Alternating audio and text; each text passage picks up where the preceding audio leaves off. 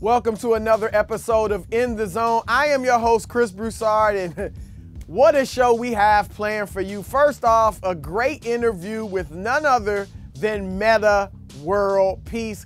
He had some never before heard stories about Kobe Bryant. He's got a new book out. He told us some about that. He's an author. He writes sci-fi, erotica. You're going to hear, it's just too good to be true. You got to listen to this great interview with Metta World Peace. Of course, we got my man Jason McIntyre on board for another episode or segment of Knockdown Jay. But as always, we started off with a top five. And what we're gonna do for the playoffs is every week, we are going to give you our top five postseason player power rankings. That's right, top five postseason player power rankings. We're starting off right now at number 5 with Klay Thompson. All due respect to Kevin Durant, who's run this show very well without Steph Curry, 6.5 assists a game and all that. But Klay Thompson has been the man, averaging 29 points a game, shooting 70% from the field in the first 2 games, including 71% from three-point land. In game 2 against the Spurs, a tight game, a game the Spurs look like they might be ready to pull off the upset in Oakland. Klay Thompson drained 16 points in the fourth quarter. He has been out of this world. Klay Thompson, number 5. At number 4, Paul George, otherwise known as Playoff P. I don't know where that came from. I don't remember ever hearing that. Melo and Russell don't remember hearing it, but whatever. He was Playoff P in game 1 against the Utah Jazz. 36 points, 7 rebounds, 8 three-pointers. 8 of 11 from behind the arc against the second best defense in the NBA. Now look, Utah is a defense that only gives up 9 three-pointers a game to opposing teams. And Paul George by himself drained 8 threes. That was a huge win that he led them to. Now OKC is flying. And look, I think they're going to do some damage in these playoffs. Paul George, Playoff P, PG-13, number 4. At number 3, none other than the beard, James Harden. You know the numbers, 44 points, 8 assists, 7 three-pointers, and in the fourth quarter to beat Minnesota in a tight game, 12 straight points. And here's the thing, Harden had to be that good. He had to be that dynamic just to get the win because his backcourt mate, Chris Paul, and then his other backcourt mate, Eric Gordon, really didn't show up. They combined for only 21 points, 15 below their combined average for the regular season. Chris Paul has 6 turnovers, including a bad one late that could have cost them the game. They combined, Gordon and Paul, to shoot 2 for 13 from the three-point line. So if it wasn't for Harden's heroics, Houston could have been in an 0-1 hole. That's why he's number 3. At number 2, that's right, Victor Oladipo. Now, Victor Oladipo went into the Kings' house and was the best player on the floor. He led the Indiana Pacers to a game 1 upset by playing tremendous basketball. Look, as great as he is, he's only a 37% shooter from 3. Not horrible, but not a marksman. But in this game, he dropped 3 three-pointers in the first quarter to lead Indiana to a decisive 19-point lead, and the game was really over by that point. He ended up with 32 points, 4 steals, 6 of 9 from three-point land. I know he probably just upset LeBron, but still, right now, this week, Victor Oladipo, number 2 on the player power rankings. And at number 1, Anthony Davis. You gotta give it to AD. He goes into Portland against the 3rd-seeded Blazers, who everybody is raving about. Everybody thinks could be a spoiler in the playoffs, and he instead becomes the spoiler himself. 35 points, 14 rebounds, 4 block shots. He was phenomenal. Then 11 points in the fourth quarter as the Blazers are trying to rally. He gives New Orleans its first playoff victory in 7 years. And for him, it was the first playoff victory of his career. AD, he was third on my MVP ballot, and he is gonna win it one day maybe. He put on that type of performance in game 1, and that's why he tops this week's list of the postseason player power rankings. All right, we here with Metta World Peace. What's up, brother? Yes, what's going on with you? Look, first, before we get started, I want to just ask you about this. I know you playing in the Big Three this summer, but you going by Ron Artest. Yes. So are you changing your name back or what? I'm not changing it. My name, Ice Cube, was like, hey, it'd be cool to have Artest in the back of the jersey. And I'm like, all right, let's do it. So it, simple, it wasn't that deep, nothing like that? Okay. He just because people remembered you. Because you hadn't changed, you changed to Metta World Peace. 2011. Yeah, so you won your title. As Artest. As Artest. Yes. Yeah, okay. And I was hoping to win one as World Peace, but the team started to break down. Yeah. All right, well, look, first of all, you got a new book coming out. Yeah. And people don't know, I mean, you've written several books. Like an author. I have a couple books, man. I have a sci-fi erotica. Sci-fi erotica? I do have one. It's called Dream 37. How'd that do? Well, no, I didn't put it out yet. It's not out yet? Yeah, I didn't put it out yet. Yeah, that book is done. So, I mean, what you can tell us, what is sci-fi erotica? So the thing, it was about, the reason it's a sci-fi erotica because the story, and so it's science fiction, and the story was about temptation. And it was about a man who was getting these, was lusting about another lady, and then they got into this dream, and it was affecting the marriage. So, but they were only in the dream. It was the dream became a reality. Okay. You know, and then I wrote it because it was like, don't go for the temptation, but I wrote it, I wanted it to be fun, and it's very you know, graphical. Okay. You know, so, were you a big?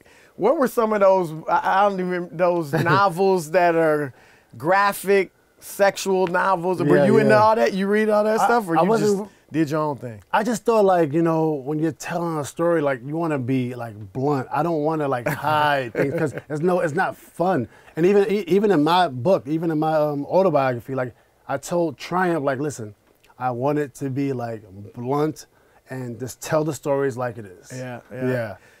That's good, man. So are you going to release that, Dream 37? So Dream 37, like, I'm going to do my autobiography first and then, like, later release that book. That's been done for 4 years. And then I have another thriller. It's called The Idealist. So you wrote it? It's written? It's finished, yeah. Really? And you wrote it yourself, or you with a guy named Josh Silverman. So you kind of share with him your thoughts and then? Wow. A thriller. So like a murder mystery type? Basically, it's a group that has all these ideas on how to take money from really rich people. Wow, that's good. It's pretty fun. It's a fun book. I enjoyed it. That's all right. So these both sound good, but let's get to your book that you just released. You're just releasing called No Malice. No Malice. My Life in Basketball. Obviously, that's a play off the Malice at the Palace. Yes. My Life in Basketball, or how a kid from Queensbridge survived the streets, the brawls, and himself to become an NBA champion. So I want to ask you, when you look back at your life in basketball, what makes you the most proud? There's a lot of things that make me the most proud, but one thing that I hold on to a lot is the year I got suspended. Not because of the suspension and the attention that it brought to me. The year that I was having. Oh, you were, it was early, but you were playing like MVP. Even before that, I was playing really well the year before that. But yeah, that year I was like really, really good. And I always took that Ron Artest and placed him in New York City. And when I was a kid, I always wanted to play in New York City because that's where I'm from. Yeah. And I'm like, how can my city not have a championship? Only a couple when Phil Jackson was there. And Clyde. Yeah, early. But, you know, so I'm like, wow, I can actually say I would have been really amazing in the Garden. I should have been in the Garden. The New York fans wanted me. Everything was in my favor, just that I wasn't there. So that's something that I can be proud about. Yeah. But it's something that only I could experience because it didn't actually happen. You know what I'm saying? So were you, when you were playing your early years, because the New Yorkers were upset that they didn't draft you. Yeah. They drafted Frederick Weiss. Right. Instead of you. Good guy. But you were in Chicago, then you go to Indiana. Right. During that time, were you thinking, man, I wanted to be with the Knicks. I wish I was with the Knicks and stuff? So what happened was my favorite team was Chicago. I'm from New York. Really? So I'm New York pride. Because of Jordan? B.J. Armstrong. Really? was my favorite player. Now, you got to explain that. Why? You know you're young. I like B.J., but why? You know you're a young kid. B.J. wasn't a bad player. Nah, B.J. was the bomb at Iowa, and he was good in NBA. He was good, yeah. Yeah. And, when you're a young kid, you latch on to something, and you're watching TV, and you just like somebody, and B.J. Armstrong was the guy that I liked, and then obviously Jordan was on his team, like, wow. Yeah. So that was my favorite team, the team I played with in NBA Live. Okay. But I'm from New York, so I always had that conflict, like, if I had a chance to play for anybody, it's going to be New York. Yeah. But I went to my favorite team, which was the Bulls, so I just forgot about New York City. Yeah. Okay, so. And then, but also when I was going to sign to New York City right before Isaiah left. Yeah. So I was going to be in my prime, and I was going to go to New York City, but then Isaiah left, and Donnie got the job.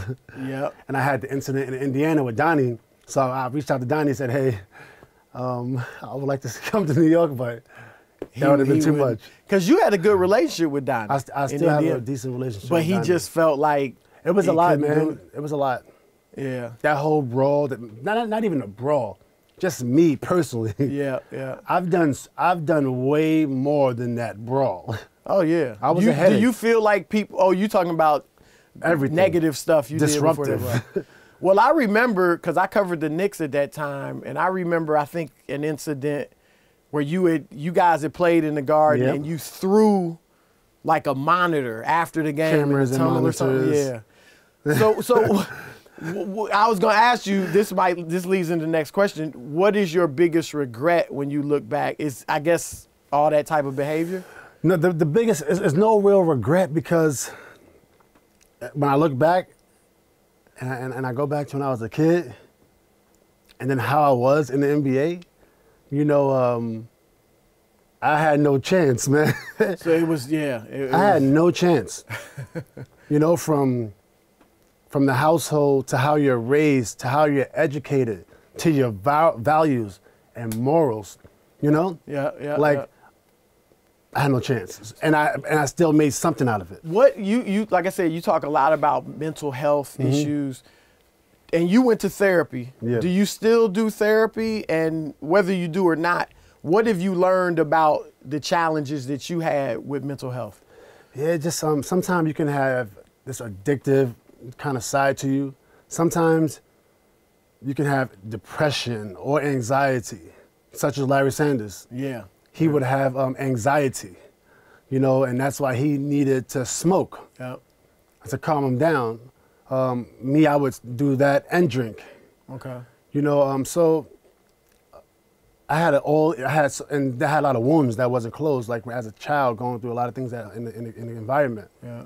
And then you try to cope, and you build these addictive habits, whether it's spending money or whether it's drinking alcohol or whether it's like sex, Yeah. And they all could be, you could be dependent on these things. And now instead of just addressing the issue, you just cause another problem. And that's what happens with a lot of like professionals and people always trying to be number one, or people who have so much pressure and they try to cope with other things. You become addictive. Become addicted to the other thing you thought that was helping you. Yeah. So I understand that now, and the best thing to do is to be content and be happy and to do things you love. Do you still, are there things you do? Do you have a routine to keep yourself balanced mentally? I still like to see therapists and address things, when I can. Because I just think it's important, for you to take care of yourself. You got to take care of yourself. And, basketball is something I like. And then I like, it's a good question. Because when I was like, I'm not retired yet, but I'm at the end, and damn near retired. So you might come back and play. How old are you now? If I had a reason to play, I can get in shape. Yeah. And play. If somebody told me like in June, we want you to come to training camp, then I can get in shape. But like my last 2 years with the Lakers, they told me like in August. Yeah, okay. And I'm like, I still made the teams. Yeah. You know, I was taking somebody's spot who was like at the end, so I could do that easy. But you know, I'm not playing no more, and I had to ask myself, what do you want to do? So I said, okay, I'm a philanthropist. I love basketball. I was a math major. I had to ask myself all these questions to see like, what do I really love? Not like, do I want to do movies or do I want to produce movies? Like, what can you do? What do you love? And I went back to school for digital analytics, business analytics. I was thinking about getting my Series 7, but that was too much, so I just chose analytics. And then I kind of just put everything together. So now I'm doing a sports platform that involves things that I love and philanthropy, you know, so that's what I've been doing lately. You saw DeMar DeRozan, you mentioned Larry Sanders, DeMar DeRozan, Kevin Love, they came out and talked about mental health. How big of an issue is that, do you think, in professional sports? Like a lot of players battling stuff like that. You see it every day. You see the stories of the Len Bias, for one. Yeah. You know, great player. You see the stories of guys trying to cope and going out partying and wasting all their money and, you know, not having the right people around you or having maybe an addictive habit. Mm-hmm. You've seen the stories before this day's NBA. It's cleaner now, but you hear the stories from way back when. You know, it's been going on for a long time. Guys been having problems for a long time. The NBA's been very supportive for a long time, but it's just coming out. But imagine being in the NBA's position and you want to show that you're supportive with mental health. Yeah. And you want to say, I'm helping this guy, helping that guy, but maybe that guy don't want to be exposed. Especially back then, because the media will call you crazy. Oh, yeah, yeah. This guy's on Zoloft, or this guy's on that. This guy, the media wasn't as sensitive, you know, to that situation as they are now. You helped, you opened it up a lot when you talked about it after the finals. Yeah, absolutely. You know? I mean, that really changed everything. So what is it like to play in the NBA? Because we have a lot of, you know, people stereotype, oh, it's just an endless stream of parties and women and all that. Yeah. And you mentioned how much free time you have. I don't think people realize, I mean, if you practice 4 hours a day, then you got the whole day, you got money galore. Yeah. Like, so talk about what it's like playing in the NBA. I mean, it's like the practices for me was great because I knew that when I'm in practice, that's where I get a chance to play and just have fun. Because when I leave, I don't know what I'm gonna do next. Because I'm not like that locked into my family at that young of an age. Yep. You know, but the NBA is great, and I get some people like Trenton Hassel or Kevin Ollie. You know, these are like guys that were just stable. You know, Elton Brand, and I'm like, wow, how are you guys so stable?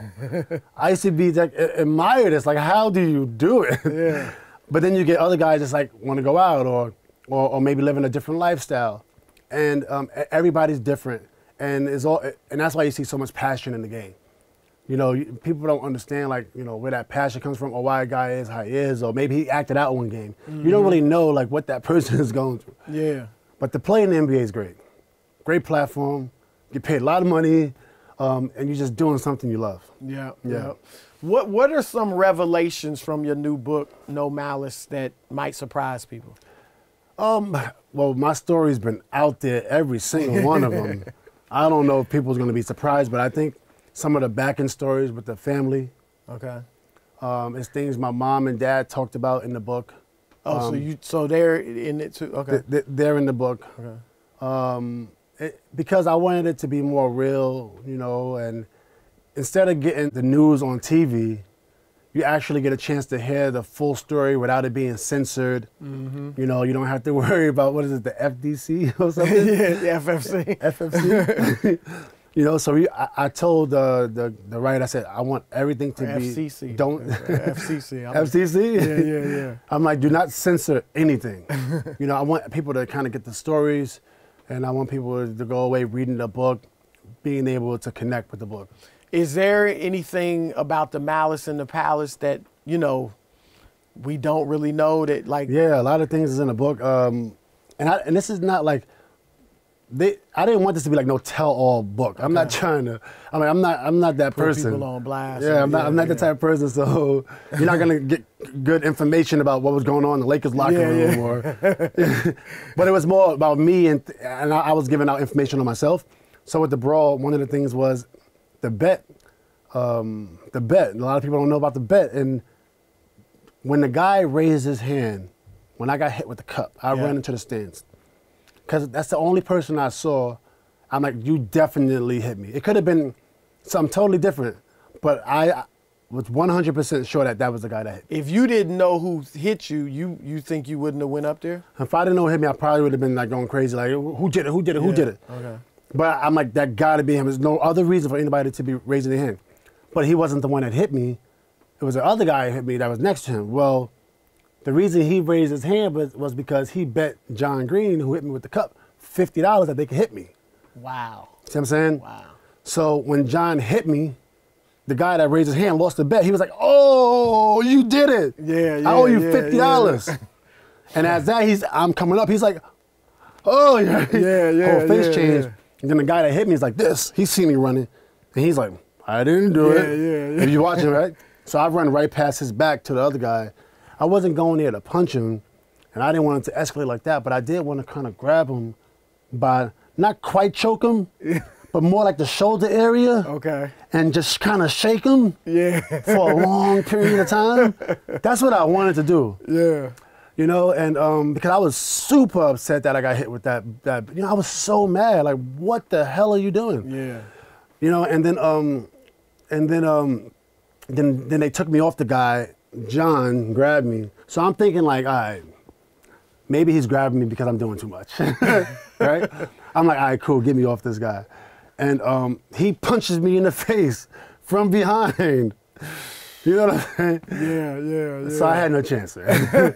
And what am I going to do about that situation? Yeah, huh? then it just escalated. It was all, yeah. What was your, I guess, before and then after, what was your relationship with Ben Wallace?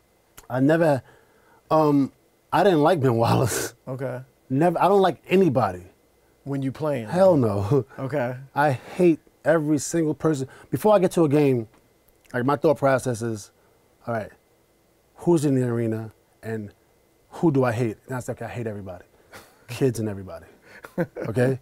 The coaches hate the guy. I build up so much hate, and then sometimes it was hard for me to come down. You know, so my Elton Brand, my best friend, Lamar Odom, when I asked him, did I ever talk to him on the court? No.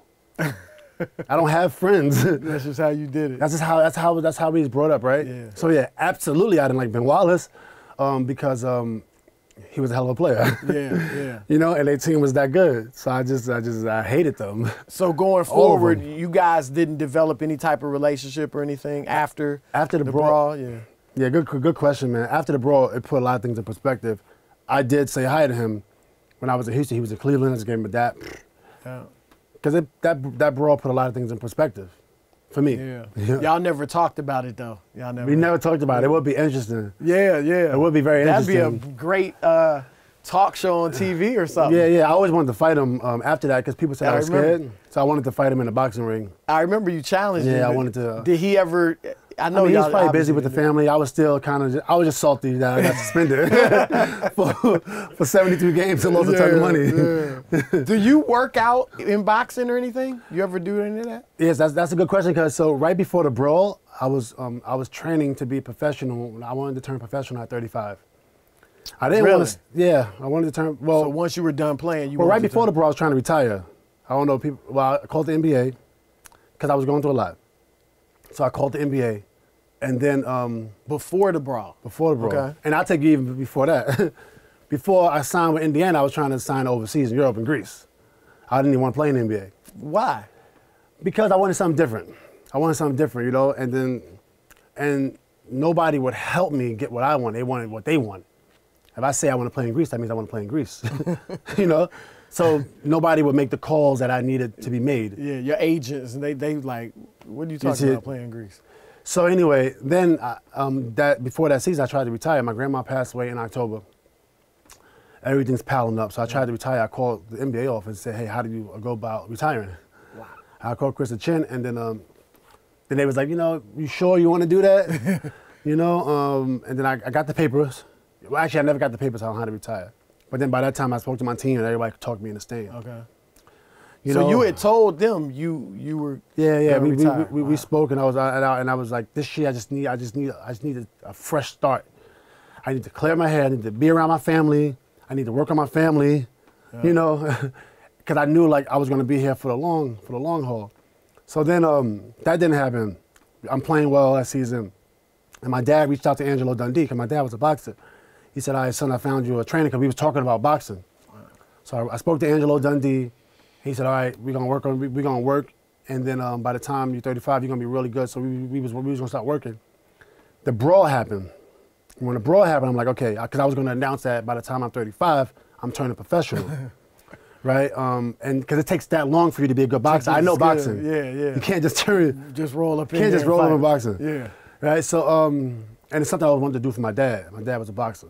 So when the brawl happened, I'm like, Dad, I don't know if we should continue. We should announce this. Okay. Because I just got into a big problem for fighting. Yeah, okay. And this is going to be a bad look. Yeah. So then, and then Angelo Dundee passed away, and then, so we just kind of. Let it go. Just let it go. You brought up a couple things. You said some people, you wanted to fight Ben because some people thought you were scared. I was a little, yeah. Because you didn't go at him. Why didn't you guys, why do you think you didn't fight him right then and there? I couldn't tell you. It's like, and then I let other people get in my head. At that time I'm young. I'm like, oh, you said I'm scared? I'm not scared. Yeah. It don't make no sense. But at that time I'm like, okay, I just third team All NBA last year. First team this year. Yeah. I'll let this one go. You know what I'm saying? I don't know that. I don't know. We up 24. Yep. Y'all were having, man, y'all would have been a great team that year. Second thing you brought up is how long it takes to develop as a boxer. Yeah. I don't know if you know Floyd Mayweather. Okay. Now he's talking about MMA. What's your thoughts on that? I mean, I say if it's going to be $100 million and he gets knocked out, and that'd be the last fight. He's never been knocked out. It's people that's been knocked out way more than he has and comes back. So if he happens to lose and walks away with 150, I'm fine with that. You think it's worth it? I think it's worth it. He's never been hit. Like, what you going to break an elbow? I get it fixed. Like, so he should do. But I would love him to is do there it. any chance he could,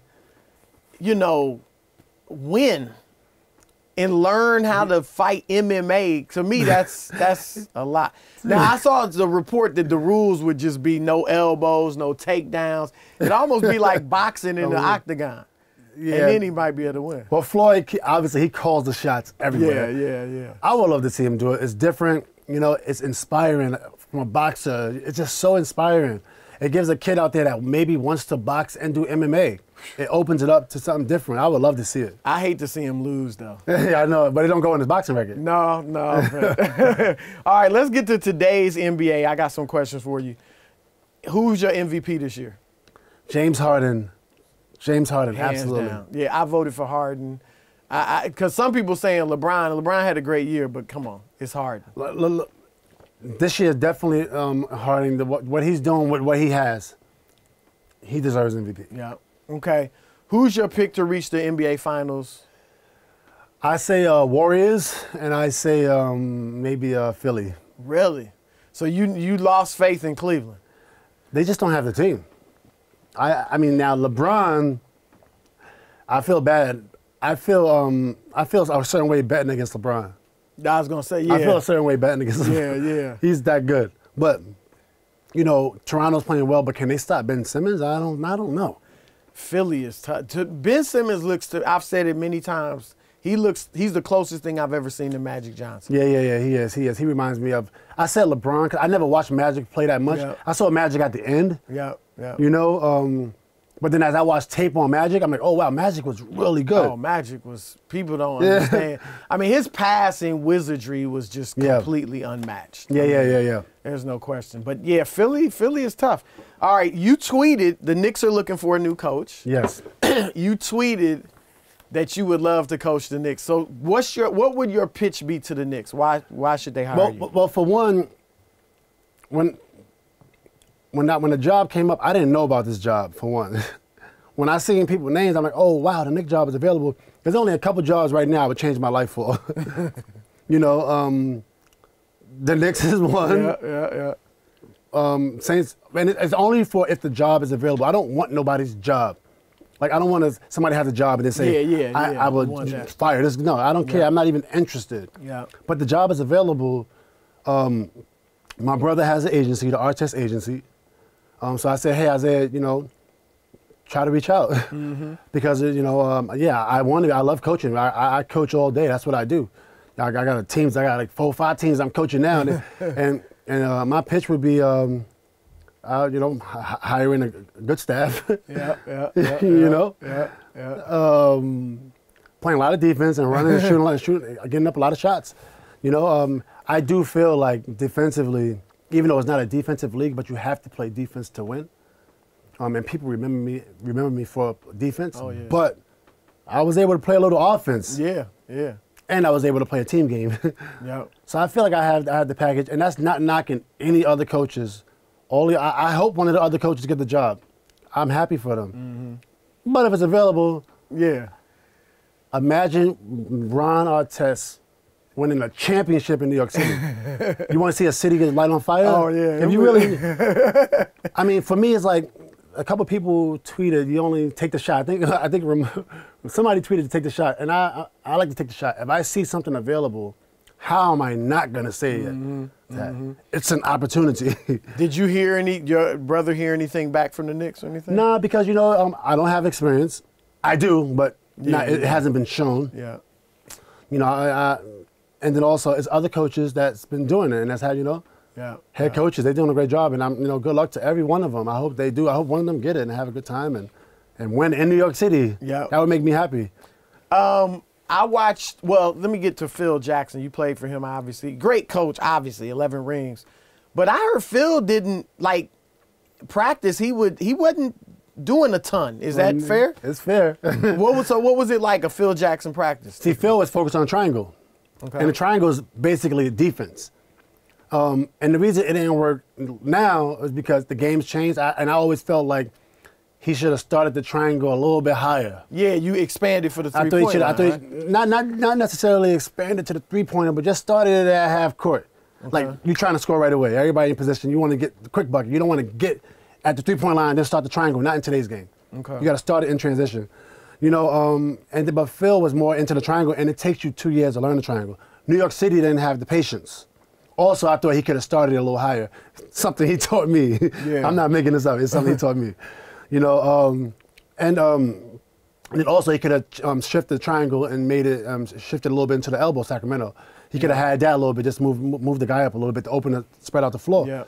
You know, so, but Phil will work on the triangle, and the triangle was actually a really good defense.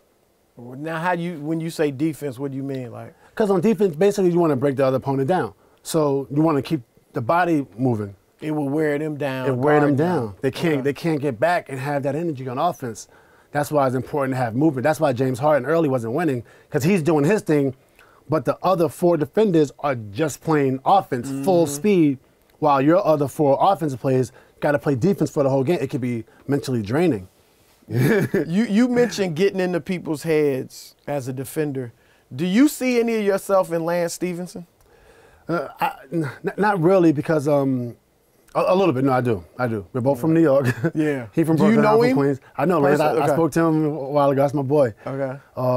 And then, like, in terms of, like, doing whatever it takes to win, I think he had better moves than me. I might have had better jumper, like, in terms when I was in my prime, you know, just straight 1 dribble, 2 dribble, pull up. Defensively, we both hustle. But in the summertime, like, I work on my defense. You know, when I was in my prime, a lot of people don't see that, but before I pick up a ball, I'm sliding for an hour. Really? That's why I was able to have the endurance. Wow. Because I'm, like, in the gym working on defense. Wow. Yeah, there probably wasn't many players doing that. Yeah, it wasn't many players.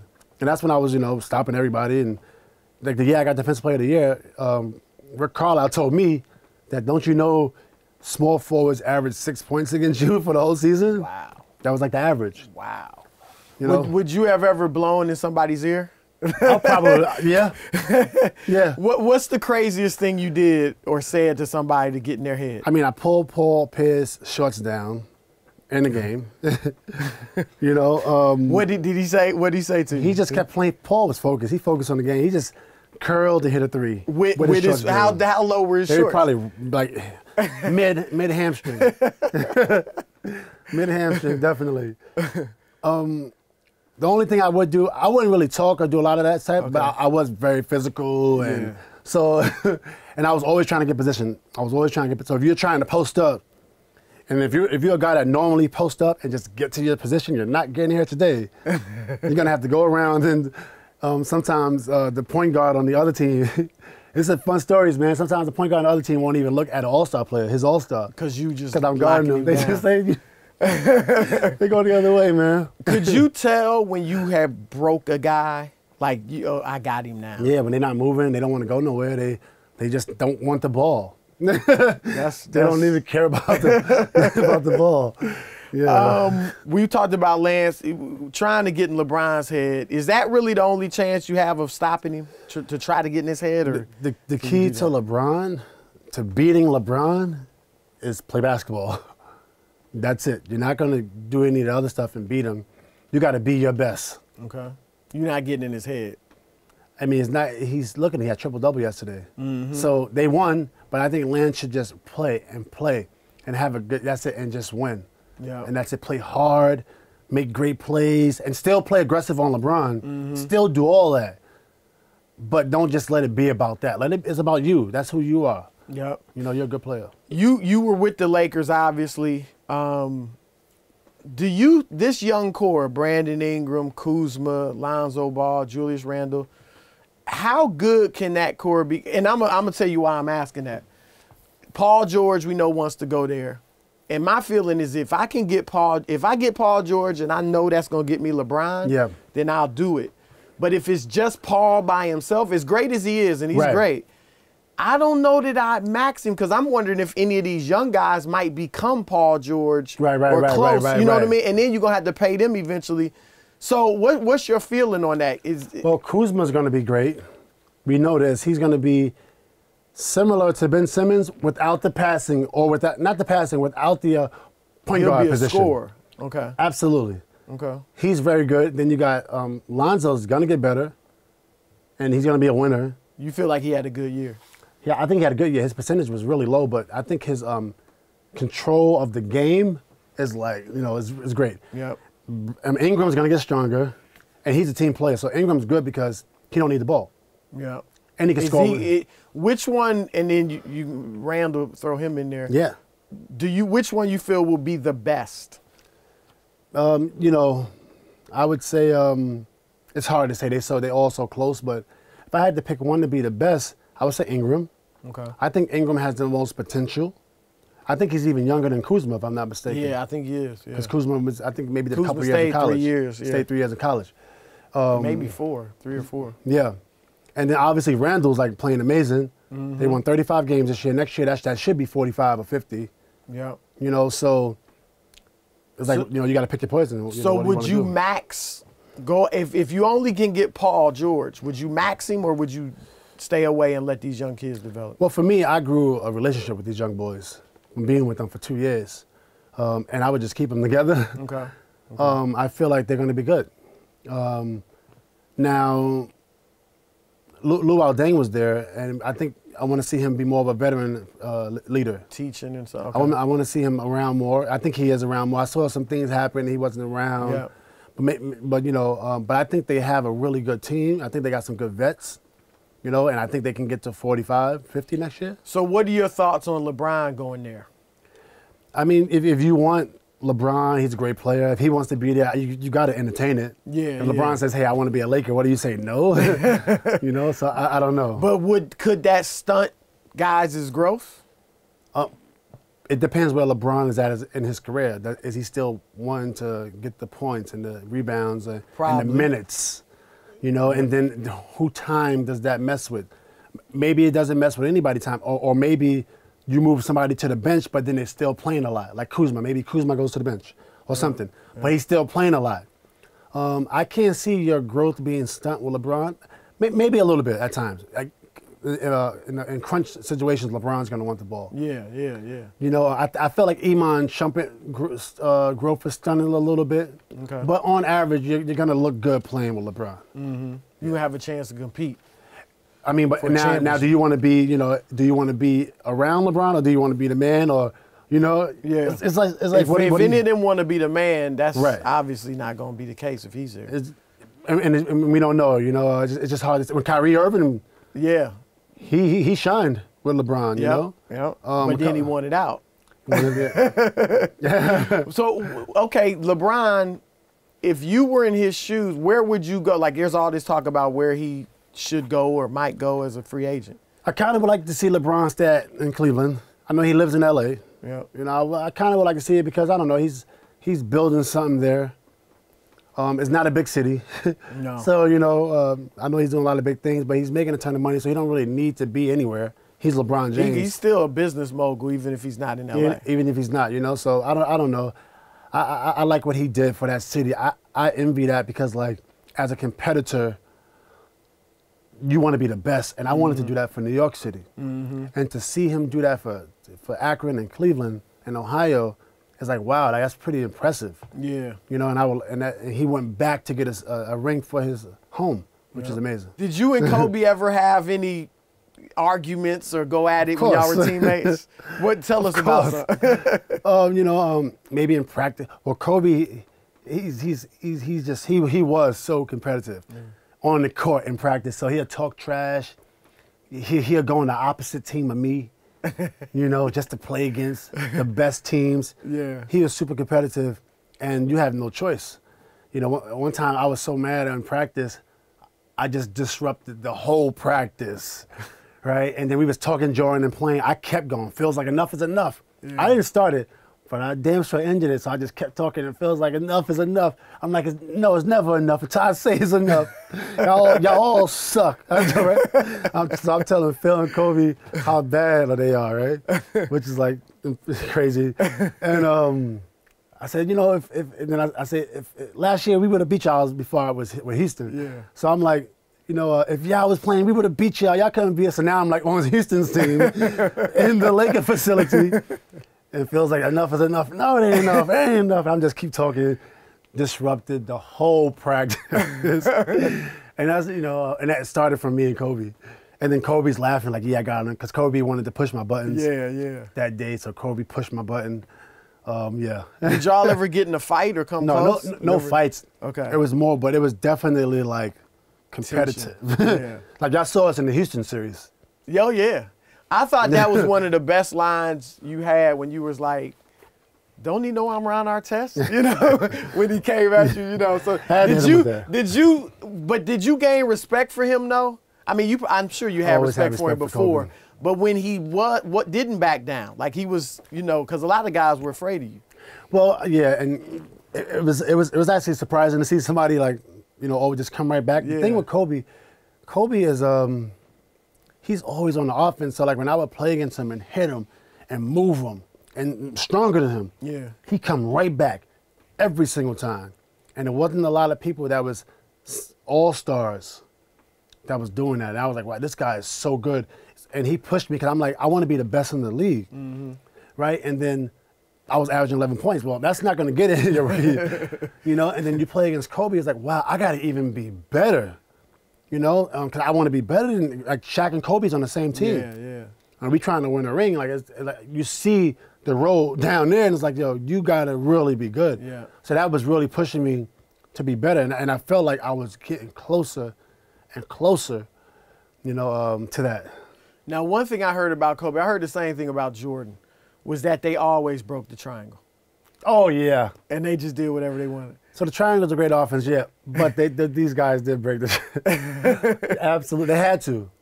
When you say they had, go ahead, what do you mean they had to? This is why you have to. Because, look, Kobe is super confident, and if you're going to run a triangle, and Phil Jackson put this system in place for everyone, not all the time everyone is confident. You see what I'm saying? Because you don't get touches all the time. Okay. So you got the triangle, you got to stay mentally focused for the whole game. You can't take a rest. because you might be open, you got to shoot. Sometimes if you don't shoot for 10 times, you cold, then you miss a shot, and now you lose your confidence. So when Kobe, he sensed that early. Who's not confident? Yep, he sensed early he'd break it. He had no choice. Wow. A lot of times he had no choice. So even though it didn't help us. Would you get mad when he break it? You would, but he would do something so amazing. You get mad because you're not shining. Like I said, the contract situation, a lot of things. Yeah. But then when you're on the court with Kobe, you really forget about all that stuff. He's so good. Like, wow. Phil would get players books. What kind of books would he get you? Because this would be specialized, right, to each player? Specialized. He got me his rings. Okay. 11 rings, was it? 11 rings. And I read a little bit of it, and then I would get mad at Phil, so I wouldn't read it. Just to say, you know. Would you tell him, your book is garbage, man? I never said that. I never said that.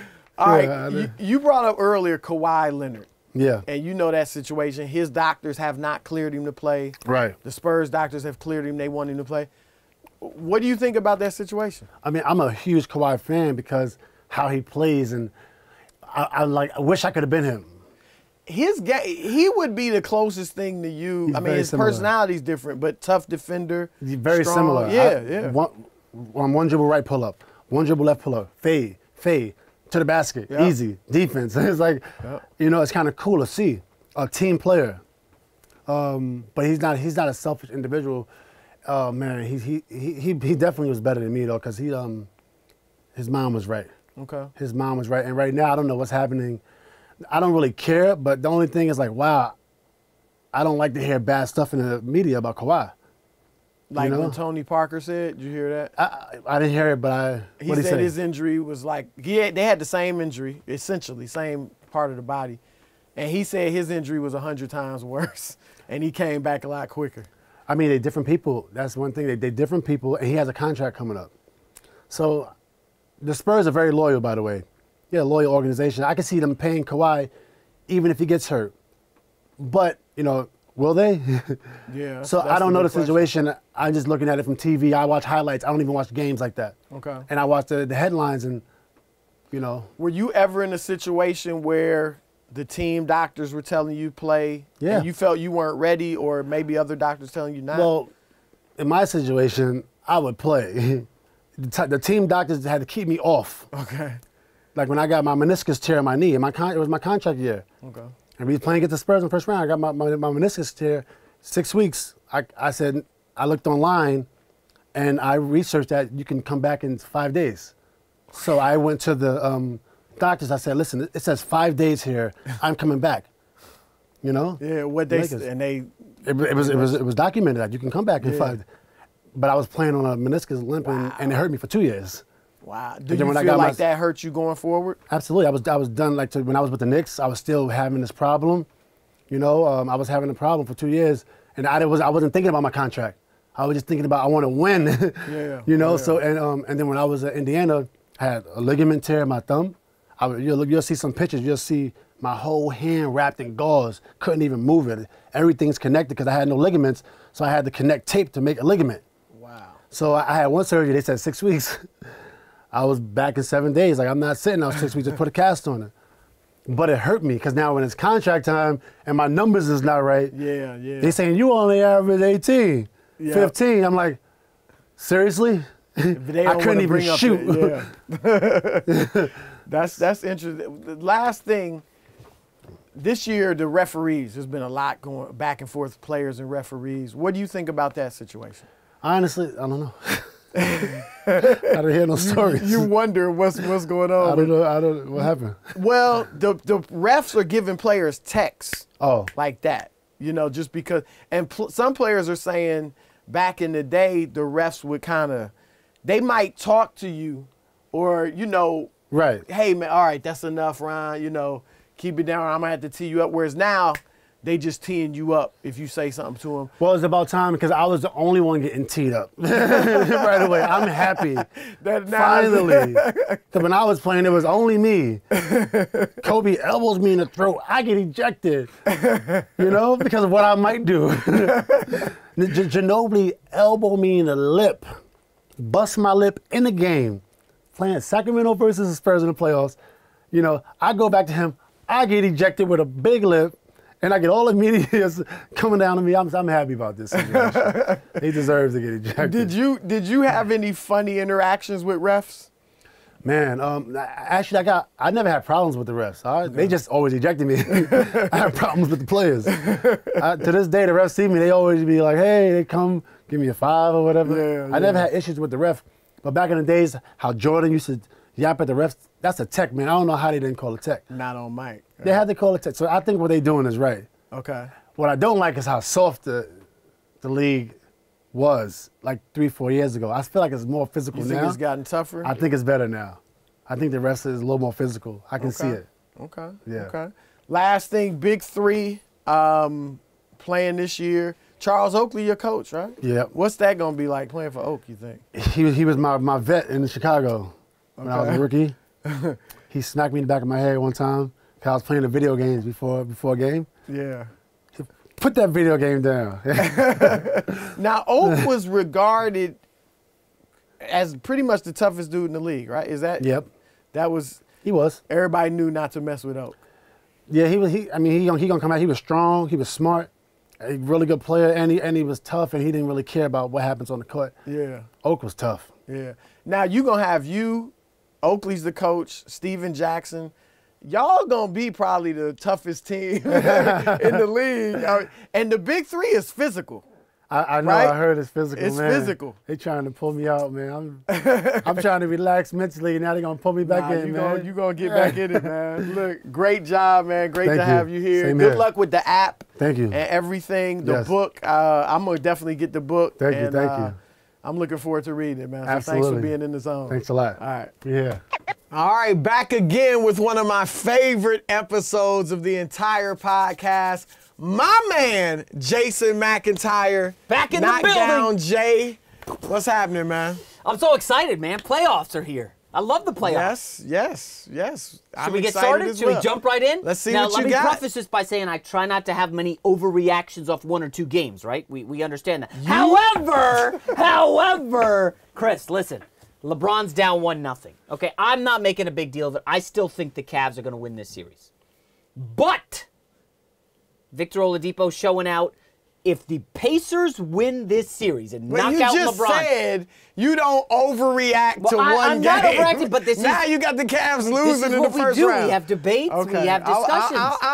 I'll play along with you. If the Pacers win this series, Chris, I think this would be the biggest blemish on LeBron's career, bigger than the finals loss to the Dallas Mavericks. And here's why. At 33 years old, LeBron's going to be runner-up for the MVP this year. He's even got a case to win it. I know you love Harden. We're not going to get into that. Win it. He's been phenomenal. Since the trade, when they acquired Clarkson and Hill and everybody, we have both said Cavs are going to the finals. How have they played? We have both said the Cavs are going to the finals. How have they played? They've played fine. They've been good enough. I mean, they've got home court advantage. You know, they're the 4th seed. Listen, Fourth seed. Listen. At the time of the trade, they were like the 3rd seed. They lost half their team, Chris. But I'm saying, the 76ers peel off 16 straight. I don't think we saw that coming. Bottom line, this would be the moment where I can no longer engage in any LeBron versus Jordan debates. Not with a LeBron first-round loss this late in his career. I know Jordan lost early in his career when he was 21, and 22, then late 20. in his career, he didn't even make the playoffs. Well, with the Washington Wizards, are we counting those years? I mean, he played. Okay, you can count those if you want. I generally don't count. I mean, look, Jordan's the GOAT. I'm do just saying. Do you believe like, this would be the biggest blemish on his career if he loses in the first round? No. There is no way this would be bigger than what happened in the 2011 finals against the Dallas Mavericks. Okay. They were up 2-1.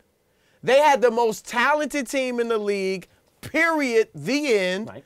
And LeBron James's struggles cost him the championship. He had an 8-point game. He did. This is the guy Barea, baby. This is the guy who owns the NBA record for most games consecutively scoring in double figures, and he scored 8 points in the NBA Finals. And you said it. At times, J.J. Barea was guarding. So there is no question that is the one major blemish on LeBron James' record. To lose in the first round in your 15th year, this is why I've been telling people. When you're the MVP runner-up? Who cares who was runner-up? This is one of the best Who was seasons of his runner-up 3 years career. ago? Do you know? No, because nobody cares who the runner-up is. It's who wins it. And I've been saying all year, LeBron's been great. Unquestionably great.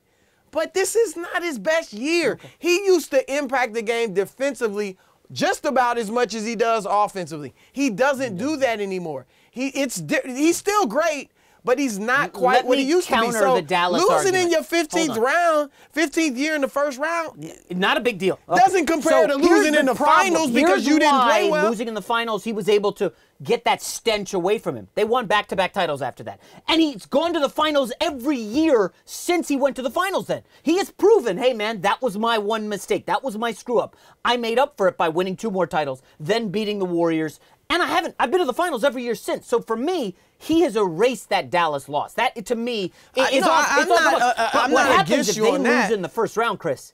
I don't know that he's going to be able to walk away from it. Because it's late in his career. Exactly. He may never win another ring again. He may not get to the finals again. That's why But this nobody's going to hold that against him. Oh, you my God. understand that players age. He is not as good as he was 4 years Chris, ago. we have 5 years spent 3 ago. months on this podcast. LeBron, finals. LeBron, finals. Can they beat the Warriors? No. Can they beat the Rockets? A lot of that was what? Giving him the benefit of the doubt. Blind faith. Have we seen anything from his team? Not from just LeBron. Do you know because it's about a team. Do you know Michael Jordan was the best player in the world right from the beginning. He stepped in the NBA averaging 28 points on 50% shooting. Right. Great right away. Right. Scored 63. Remember when he scored 63 against Boston? Yeah, Larry. I don't know if you were born back then. I was born. Yeah. He went out in the first round.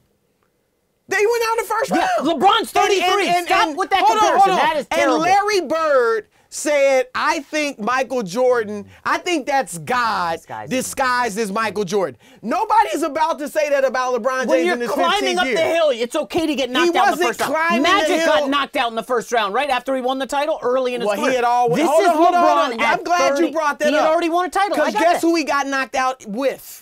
Remind me. Kareem Abdul-Jabbar. Okay. Kareem Abdul-Jabbar smack dab in the middle of his prime. Yes. What, 82? He had been the MVP the year before. Yeah, 81. He was MVP in the year before. Fine, in his prime. Kareem in his prime. Magic coming off of championships.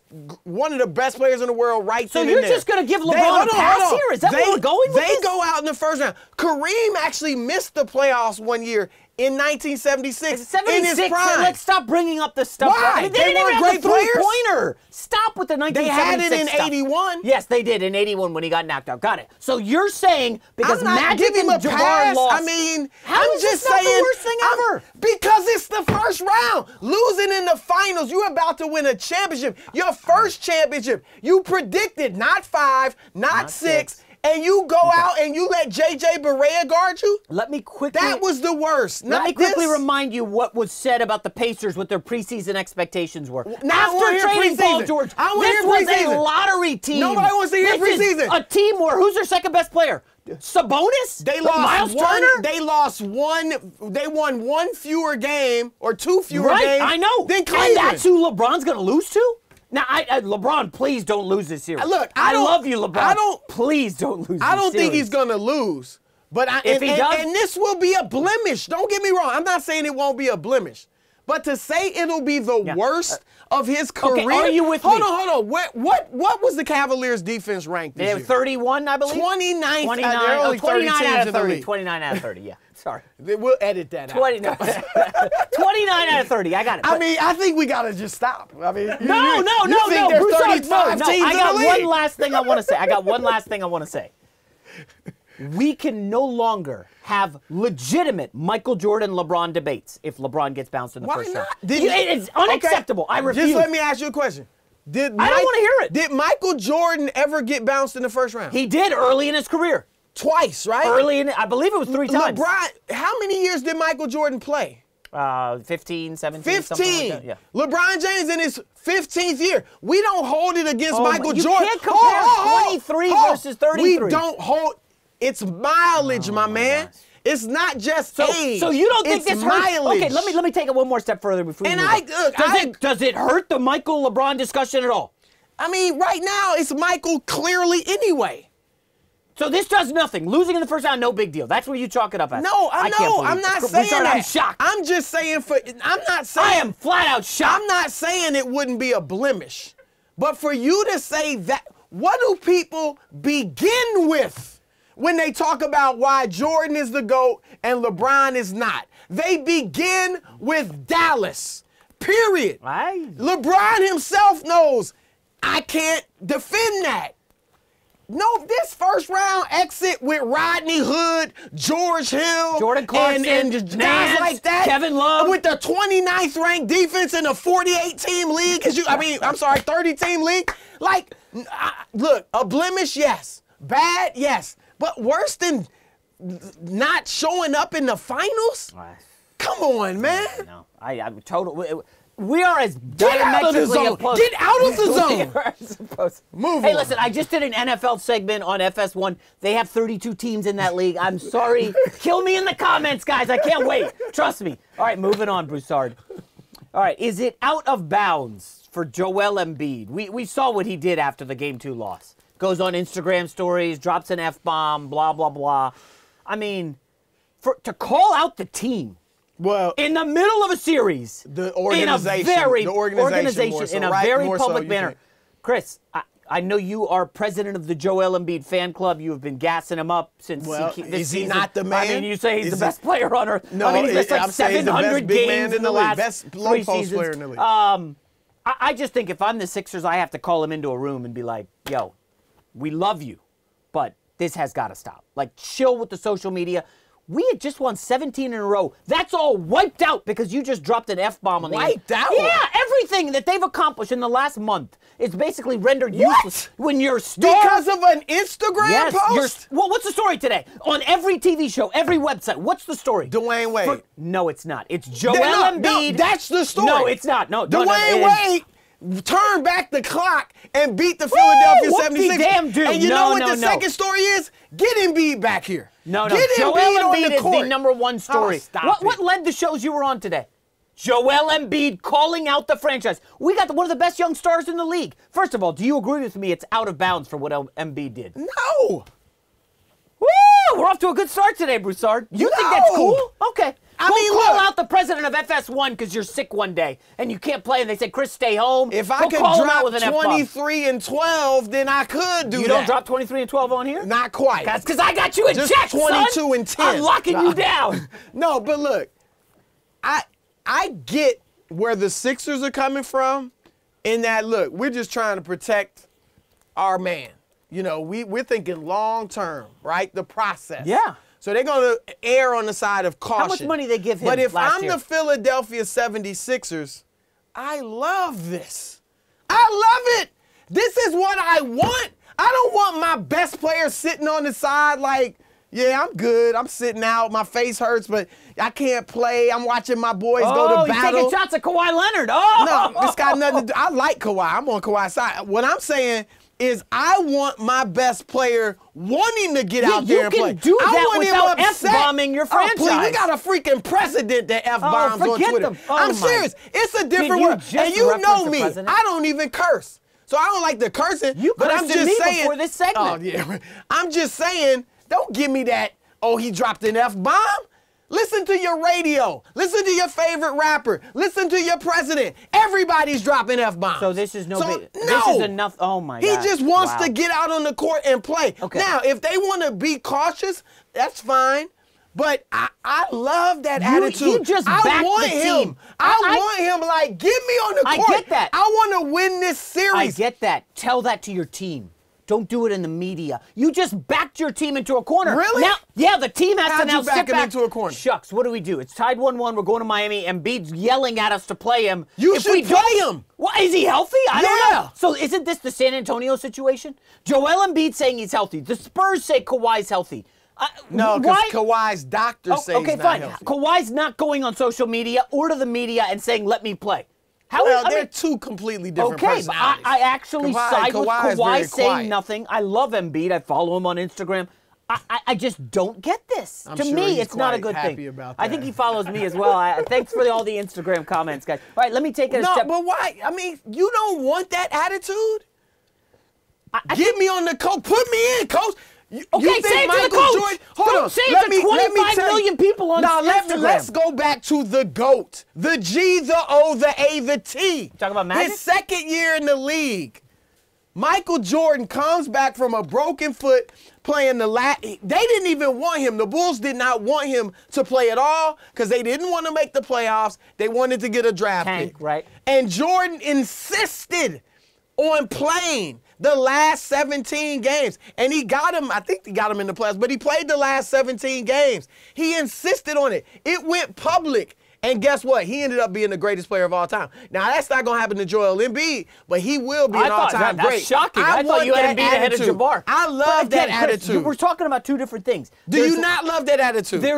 I love that you can go to your coach and say, please, let me play. No, I don't mind like you Michael call Jordan. going to public. Okay, well, we There's disagree nothing wrong with that. Okay. I Did just don't Muhammad like Ali talk?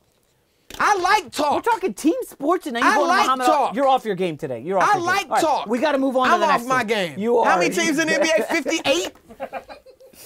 Number I'm off 3 my here. game. Okay, listen. Now I know this is one we should agree on. Your boy, Greg Popovich, after another blowout loss to my Warriors, came out and, come on. We know what these were shots at Kawhi Leonard when he's talking up LaMarcus Aldridge, sticking up for his teammates and giving everything he's got. It felt like a veiled shot at Kawhi. I didn't like what Joel Embiid did. I don't like what Popovich did here. Well, Popovich has to be careful. I think Because it's a little beyond that, Chris. he's not dealing with Tim Duncan Yes. or Manu Ginobili or Tony Parker. And the Spurs know what is going on with Kawhi Leonard. They agreed. They were fine with him getting a second opinion. His group, according to Popovich. Well, why not say medical He team? keeps saying Why that. not show him the respect? Because that's this like is what I'm his saying. posse. Yeah, It's veiled he needs language. to show them the respect. And, the Spurs were on board with Kawhi going to New York or staying in New York to rehab. They understand why he's not at the games. And Pop did say that in an interview. He's in New York rehabbing, trying to get better. That was during the regular season. But, when they saw his results, they said, you should stay in New York and rehab. That's what I've been told. That does not make sense to me. They have trainers. Why wouldn't they want him on the bench? They have trainers up in New York working with him. Spurs trainers working with him in New York. But why not on the bench that's where supporting his the team? doctors are. Is he a part of the team? Look, Why I don't isn't think he it's on the that bench big of a supporting? deal Okay. that he's not. Well, look, for a it'd guy be who's nice up to for have a him there. $200 million contract, and he hasn't been around for a little while. There's a guy who was playing 3-on-3 with the team, and Tony Parker said he looked great. None of this smells great to me. None of this seems like a good sign for Kawhi's future in San Antonio. So what do you think's going on? My guess is the Spurs don't trust him. Kawhi doesn't trust the Spurs. I feel like that's irreparable. I believe we're headed towards some kind of trade in the offseason because they're not going to offer him the Supermax. How can they? I was talking to somebody today that said they probably will still offer him the Supermax. Well, he's not going to turn that down. Because the Spurs, that would be leaving $60 million on the table. I don't know that he wouldn't turn it. I don't know that he will turn it down or won't. I'm not sure, but it's a possibility. Just trust me on that. Now, because if he's so offended by these veiled shots by Popovich, Tony Parker wasn't even veiled. No. And there's been chatter that, Pop was behind the meeting and Tony Parker and all that. Yep. If Kawhi is offended to the point where you can offer him the money all you want, he still may leave. Right. That's a problem. But look, they may offer him the Supermax.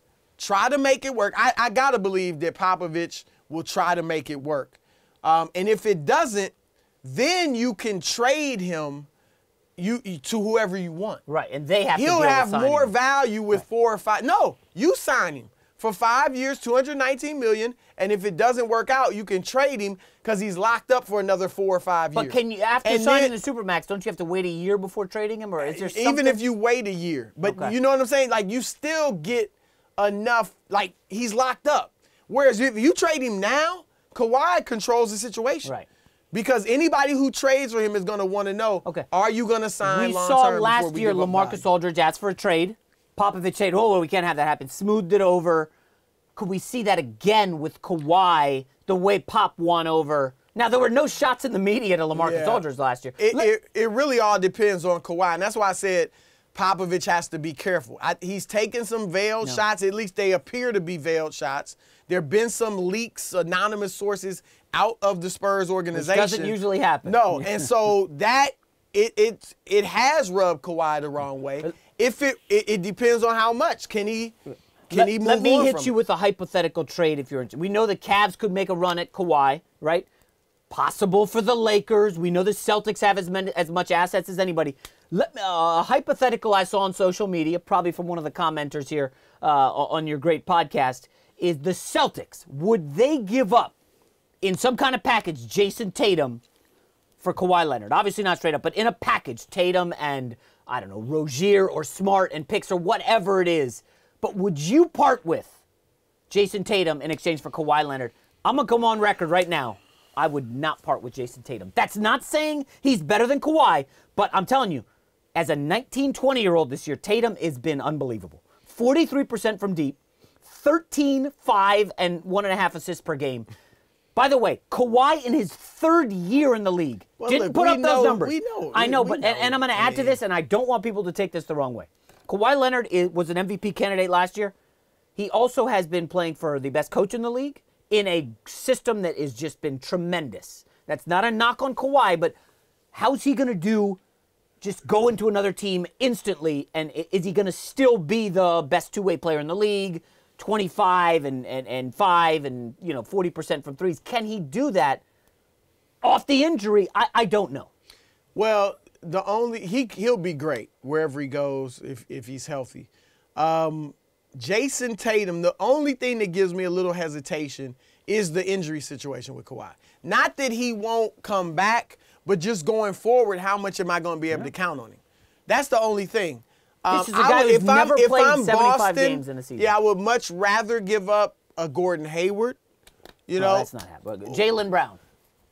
Would you part with him? I like Jaylen Brown He's a good defender. And the thing is, Kawhi, plays the 3. So you still, you still got your backcourt of Kyrie and Jaylen Brown. So that's a tough one. Okay, let me toss out Lakers then for you. I would do though if I'm Celtics, my first trade offer would be like I'd rather give up Gordon Hayward and Sacramento's draft pick, which will be probably be lottery next year. The Spurs are going to take a guy coming off a massive injury. All right, let me go Lakers real quick before we wrap up. Kawhi Leonard or Paul George? If you're the Lakers, you get Paul George for nothing, sign him in free agency, or you got to give up maybe an Ingram, a Kuzma, Alonzo, probably 2 of those and a pick to get Kawhi. For me, again, I know Kawhi's a great player. I like Kawhi better as a player than Paul George. Yeah, but you're right. You have to give up a lot. Now, and I don't blow up my core. The question is, do I need all that? Because if I get LeBron and Kawhi, that's pretty good. I mean, do I need Julius Randle and heck, even Lonzo Ball at that point, or whoever, whatever young. Let me give you the devil's advocate. Whoever you want to give. LeBron's 33. You said he's been. Oh, awful. You be going for it. He's awful defensively. Are you saying awful? Is that good? Bad? He hasn't been himself. And he was a Kawhi's superb coming off defender. the mysterious injury. So if I'm the Lakers, I would prefer Paul George for nothing, as in you keep Lonzo, Ingram, Josh Hart, and all that. About, yeah. And you got LeBron. Because you get to keep your guys. And even if you don't need them because George may play a similar position, they're assets. And you can move. So I'm not mad. That's something I would really, if I'm Magic Johnson, Rob Pelinka, just have to sit down and really think about. I can't wait till and the look, Bucks. We're talking about LeBron. I mean, what if LeBron wants to stay in Cleveland or go elsewhere? And you're looking at I know you got so many sources, so you know. And we got Kawhi and Paul George could be a possibility. Now that together. To me is super intriguing. I mean, you got 2 of the best 5 wing players in the league. That's nasty. Hey, I can't wait for the Bucks to lose Game 2 so we can talk about Giannis forcing his way out of Milwaukee. We'll save that for next week. Look, Giannis don't need to be forcing his way out of Milwaukee. Because if they don't win this series, Giannis just needs to look in the mirror. Oh, God, you're blaming Giannis when Eric Bledsoe can't play. All right, I'm not blaming. I'm just saying at some point you gotta win. You gotta carry somebody above where you're supposed to go. You gotta elevate people. Yeah, that's what I do on this podcast. And he's tremendous. That's why you bring me on to elevate matters. I bring you on for comic relief. Oh, yes. On that note, we're out of here. Another episode of In the Zone. I hope you enjoyed Knockdown Jay, of course, the top 5, and the great interview with Metta World Peace.